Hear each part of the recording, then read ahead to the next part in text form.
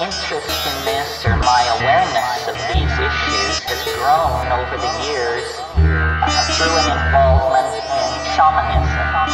Shamanism that was specifically rooted in the kind of experiences that are induced by psychoactive plants.